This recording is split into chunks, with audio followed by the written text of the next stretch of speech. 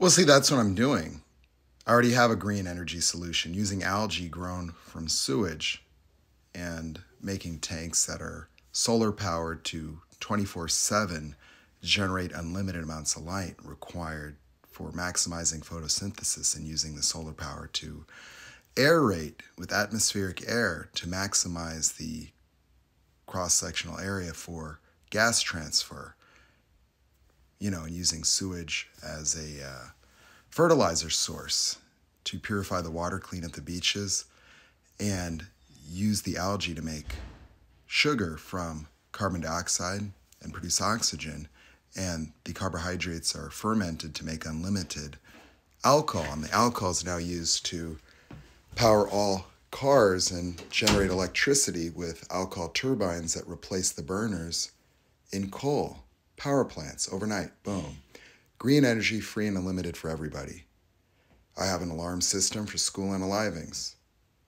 It's a triangulating sound system, microphones overhead, 3 of them in a room, 1 vertical axis, 1 as well, locates the sound of muzzle fire.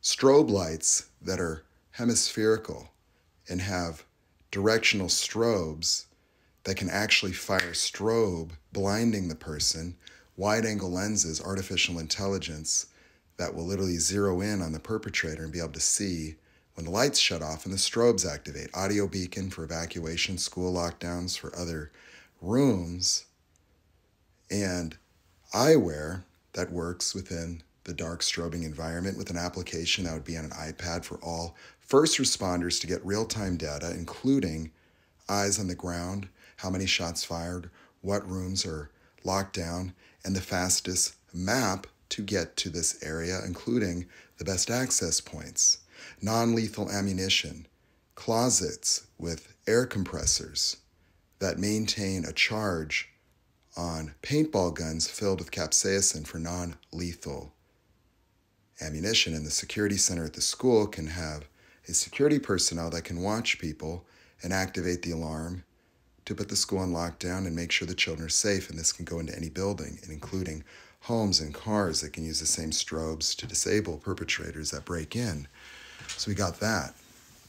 I've got green energy, non-planned obsolescence, open source electric vehicle designs with cartridge-style battery packs where you can be driving to Vegas knowing how much your range is, but you can have a map that shows all the recharge stations that keep cartridges charging and select which one you want and see how much that'll cost you on your monthly bill, because the parent company makes green energy from solar, charging batteries, subsidizing the cost to reduce the cost of a vehicle that is simplified dramatically to reduce the cost and make it not require any maintenance nearly whatsoever. And so I've got this open source modularized car design that you can buy the baseline car, and the body panels are composite and anybody can make them online, and you can remove segments of the car.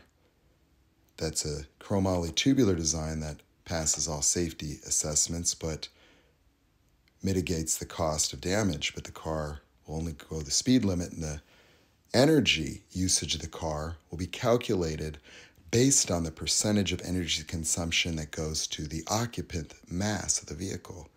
You could actually have the car understand the weight of the people within it and tell you its relative efficiency in terms of how much energy is being used to actually relocate people, transforming the model in which we rate efficiency from just miles per gallon, where vehicles that weigh 7,000 pounds use 99% of the energy, driving around this billboard of planned obsolescence, gluttony, greed, that's planned to break down as soon as the warranty expires. And so planned obsolescence, in my view, is a thing of the past. And so I'm not here a victim waiting for Congress.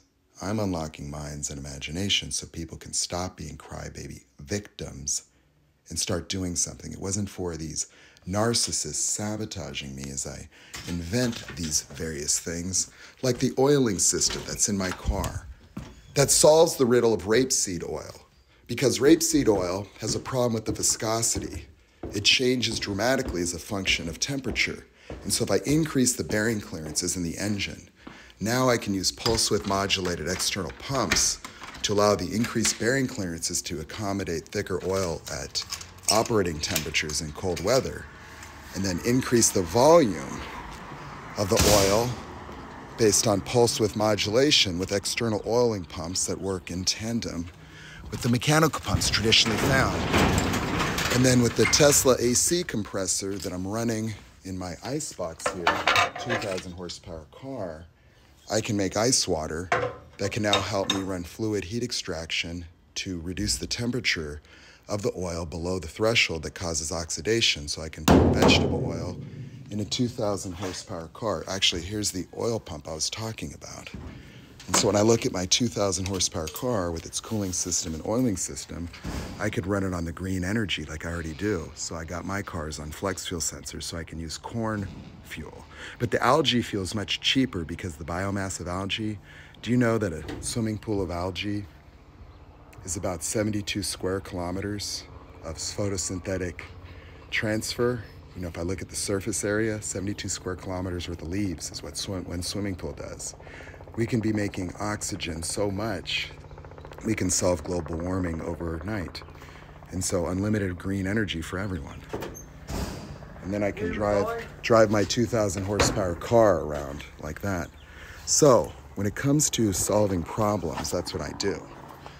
And so I'm just inviting people to stop being victims. And so when you want to challenge me, you might want to think about that, because I'm not going to go with the people-pleasing victim mentality of people. When I've been a stand for humanity, and I've been trying to build a business to demonstrate a thought process of unlimited creative potential that does not have a relationship to what's already in existence as a competition to be the best, but what the earth needs now. So if I can make a 2,000 horsepower car, produce water and carbon dioxide out of the tailpipe, and run vegetable oil in the crankcase, So I've been thinking about these things, and that's why when narcissists came and sabotaged me, you know, I came here to give back something to humanity, a piece of my mind that can open up and unlock people like me, that'll stand up to the cowards and the fear and say enough is enough. Greed, being confused, walking around as victims, no, ain't gonna work no more. The world of the people pleaser and the narcissist, that's done. The world of the human being is what's next.